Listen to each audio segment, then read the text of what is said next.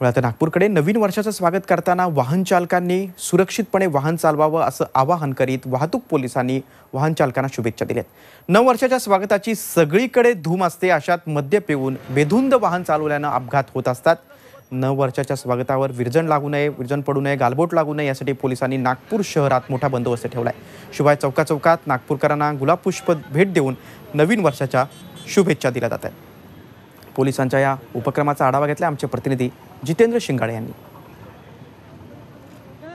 नववर्षाचं स्वागत करताना नागरिकांनी आणि खास करून वाहन चालकांनी सुरक्षेचे उपाय धाब्यावर बसवू नये यासाठी नागपूर पोलिसांनी आणि नागपूर वाहतूक पोलिसांनी संपूर्ण काळजी घेतलेली आहे। सगळीकडे बंदोबस्त मोठ्या प्रमाणात तैनात करण्यात आलेला आहे। त्याचबरोबर वाहतूक पोलीस विभागातर्फे नागरिकांना सुरक्षित वाहन चालवण्याचं आव्हान देखील करण्यात येत आहे आणि नववर्षाच्या स्वागताकरता त्यांना शुभेच्छा देखील देण्यात येत आहे।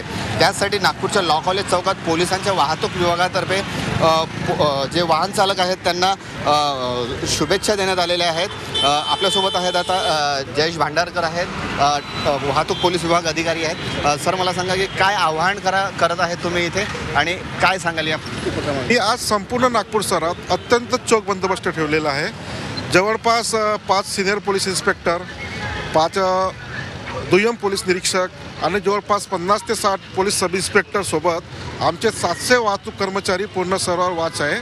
पण त्याचबरोबर आम्ही नागरिकांना आवाहन करत आहोत की नवीन वर्षाचा उत्सव साजरा करताना तरुण मंडळींनी थोडं भान ठेवावे, आनंद साजरा करत असताना दुर्घटना घडू नयेत आणि आपल्या आनंदावर विरजण पडू नये म्हणून संयमाने वाहन चालवावेत। आम्ही ठिकठिकाणी महत्त्वाच्या पॉईंटवर आमच्या ब्रेथ एनालायझर मशीन ठेवलेल्या आहेत। आता पोलीस विभागाकडे अद्ययावत ब्रेथ एनालायझर मशीन आलेले आहेत आणि आम्ही प्रत्येक वाहनाची कसून तपासणी करणार आहोत आणि दारू पिऊन जर कोणी आढळले तर आम्ही सक्त कारवाई करणार आहोत। कारवाईसोबतच आम्ही नागरिकांना आवाहन करतो की उत्सव साजरा करा, नागपूरकरांनी जल्लोषात उत्सव साजरा करा, पण वेगावर नियंत्रण ठेवा आणि कुठलेही मद्यप्राशन करून वाहन चालवू नका। नववर्षाचं स्वागत करा, जल्लोषात स्वागत करा, मात्र वेगावर नियंत्रण ठेवा आणि स्वतःसोबत दुसऱ्यांचा जीवही धोक्यात घालू नका, असंच आवाहन नागपूर वाहतूक पोलीस करत आहेत। व्हिडिओ जर्नलिस्ट रत्नशील सातपुतेसह जितेंद्र शिंगाडे, झी मीडिया, नागपूर।